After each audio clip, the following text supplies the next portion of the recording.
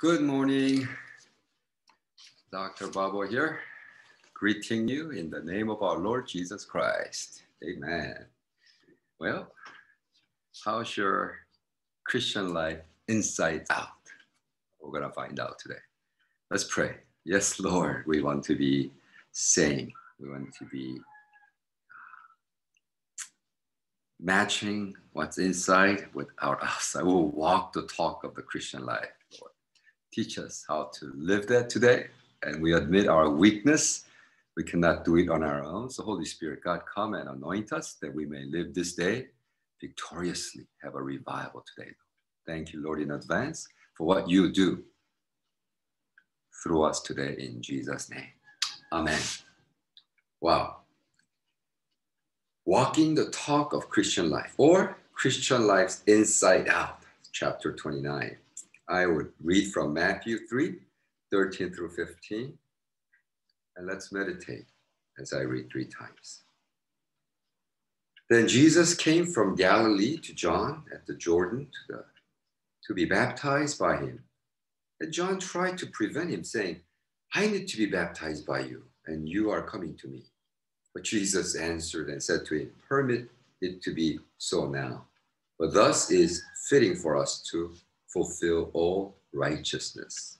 Then he allowed him.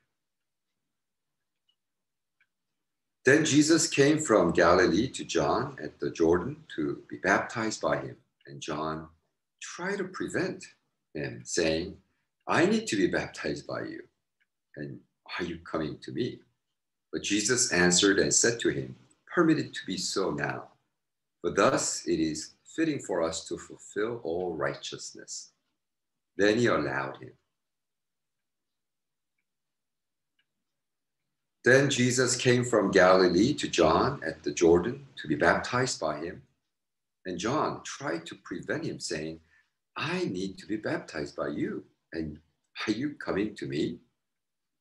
But Jesus answered and said to him, permit it to be so now, for thus it is fitting for us to fulfill all righteousness. Then he allowed him. This is the word of the Lord. Wow.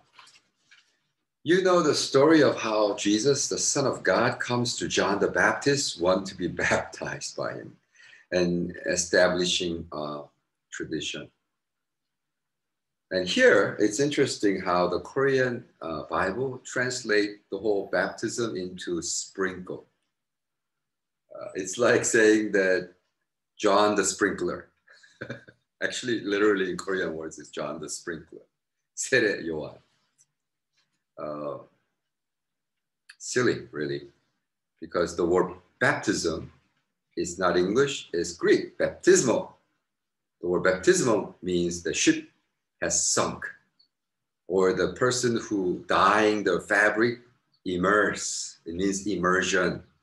So baptism is mean sprinkle, it means immersion, but because of the Presbyterian denomination, very strong.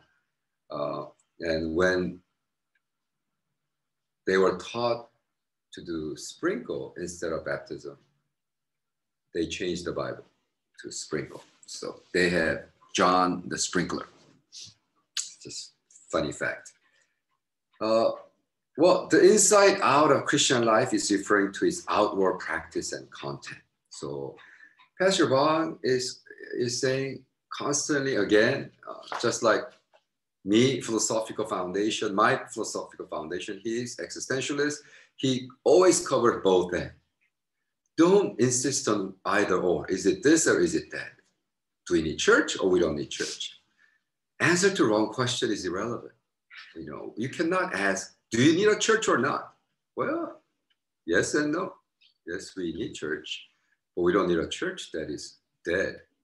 But we need church. And the reason, the example you use is, well, there's a little bean. Do you need the skin of bean or not? Well, I guess the content is important. Bean, we throw them out. You know, Koreans, we put it in the water, let it all soaked up, and then take away, right? But for a bean to grow, the shell or the skin is necessary. So he's saying that tradition is like that. Church even is like that. Because in 70s, Japan had theologian Uchimura Kanjo, who was anti-church establishment. He was anti-church, building anti-church institution. And he believed in just church, just like Bible. Like he's saying that it's community of believers, not the building, not the institution. So he had his own theological. There's nothing wrong with that. We need both ends. So we need a healthy balance of someone who's crying wolf about, hey, you know, the institution is stupid. We don't need to spend hundreds of millions of dollars building these cathedrals. At the same time, we need an institution that is healthy. So what Uchimura Kanjo was against was a dead institution. What Jesus is trying to do is bring both. Yeah, what's the practice tradition of baptism? It's important, it's needed. And so when Jesus comes to John, John says, what are you doing? I need to be baptized by you. You are sinless. You're son of God. He says, no, make it so that we could establish this tradition of baptism. So I baptize people. First person that I baptized when I got ordained, was my mom. Of course, she was sprinkled many times as a child, as growing up, trying to join the Presbyterian Church. She was sprinkled, probably 3 times. I said, Mom, I am now an ordained pastor, and I'm doing my first baptism. And, I did a discipleship training with her. Master Life is a 1-year program. And she said, if that's the case, I want to be the first one to be baptized by you, son. So I remember April 1991, baptismal immersion, not sprinkle. I'm not Bob the sprinkler. I'm the Bob the immersion. The biblical baptism, baptizer. And it's just very moving. Baptism is a very moving thing because it symbolizes something. It's like a wedding ring. When you're married, you have a symbol that says that I am married to her, to him, right? But someone says, oh, what's the point of marriage ring when you have a lousy marriage? You cheat on your wife, cheat on your husband, you hate each other, oh, we don't need this. We just need the content. Really? No, it's both ends. It's never either or. See, like this flower, Cambodians, they love this box. Even if you give $1 gift, they would literally spend $1.50 on a box for $1 gift. To them, box is very important. And it's their culture, and I respect that. There's nothing wrong with that, Because it needs both, right? Just don't spend $10,000 on box for a $5 gift. Then you'll be oxymoron. It has to match. Right? And so a lot of times your spiritual life, you have a box showing to the world, like you act like a super spiritual saint, but inside is corrupted and there's no discipline. Your life is a mess, right?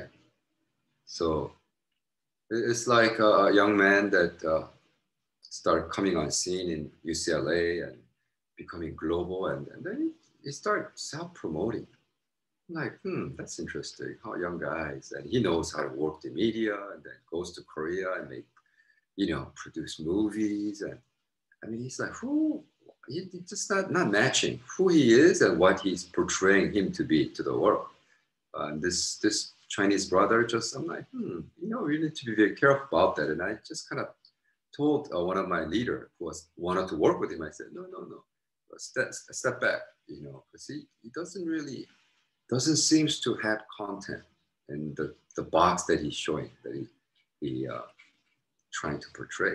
Well, of course, eventually years later found out he was alcoholic, all kinds of sexual problem, and it's just a mess. And when someone like that surfaces and gets found out, then of course, Christian communities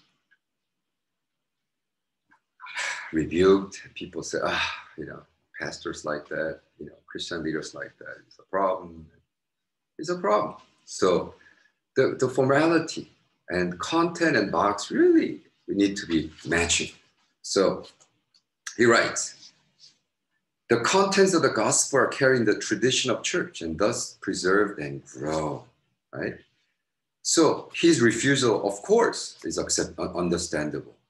Jesus didn't have to repent, but he's now practicing this thing for us. He was approving an institutional practice. That's what he's doing.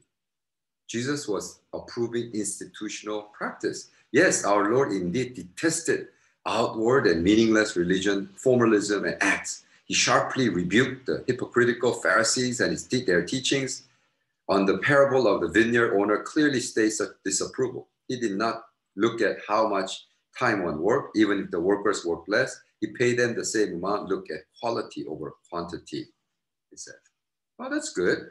And I think rightfully so. And then he said, even our Lord was baptized. And therefore we too must keep this outward form and be baptized. And all other sacraments established in the world, we must keep and faithfully live by. We must obey the institutional sacraments.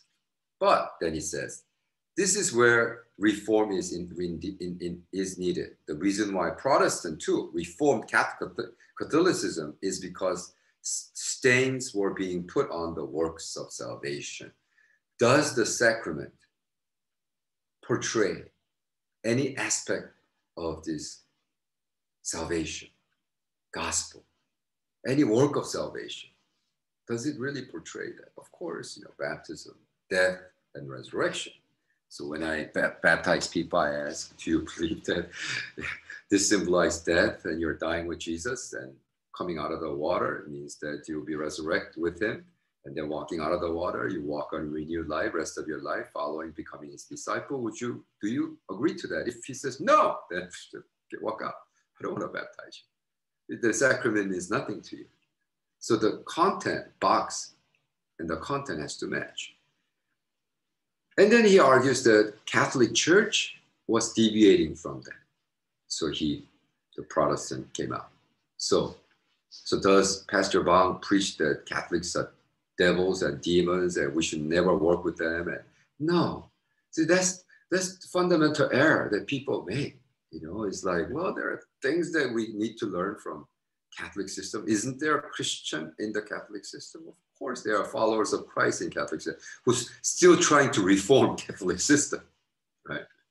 So, I mean, it's almost like saying that, if Martin Luther went as a priest, as a Catholic priest, he tried to reform because he realized that it is Jesus. It is Jesus. We need to encounter Jesus at personal level by faith, not by this tradition. He's talking about that because the Catholic system went too much box, no life. It just was box, box, box. He said, now let's go back to content. What does this box represent?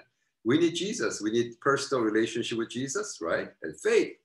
This is faith. We're justified by faith, not by tradition. I mean, so, okay.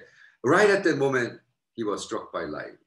He was a part of the Catholic system. So did he go to hell because he was Catholic? Of course not. Right? So, I mean, I know a lot of people within Catholic system. Or my ex-roommate in my Berkeley years is a Catholic monk.